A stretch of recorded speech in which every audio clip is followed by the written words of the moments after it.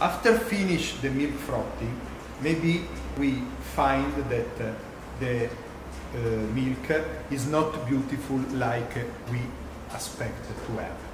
This maybe depend for some different question. One important thing is about the temperature of the milk.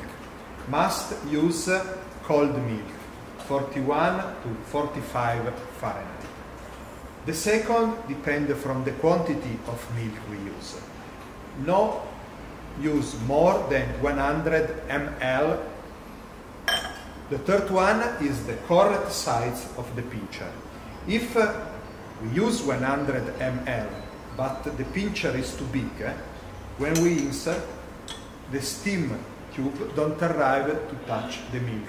So we don't have any effect of the milk in the water.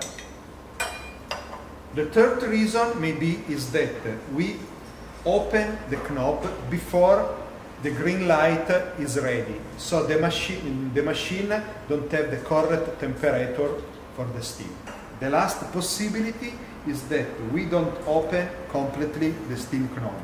If we open only a little, the amount of steam is not enough. We must open to the position of steam. If the knob is already full open, but we find that the amount of steam is very low or no steam, we need to proceed with another operation. So close the steam knob, switch off the steam button, then put 1 cup down the machine and brew some water to be sure the boiler is full of water. So push, let the pump refill the boiler.